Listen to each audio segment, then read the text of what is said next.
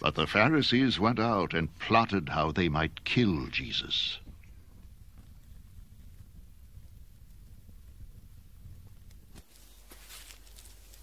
Aware of this, Jesus withdrew from that place. Many followed him, and he healed all their sick, warning them not to tell who he was.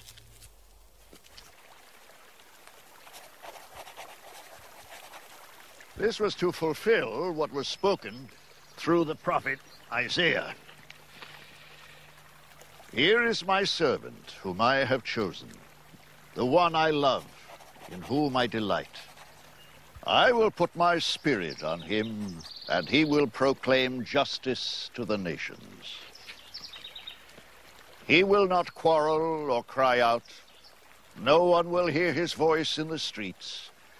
A bruised reed he will not break, and a smoldering wick he will not snuff out, till he leads justice to victory. In his name, the nations will put their hope.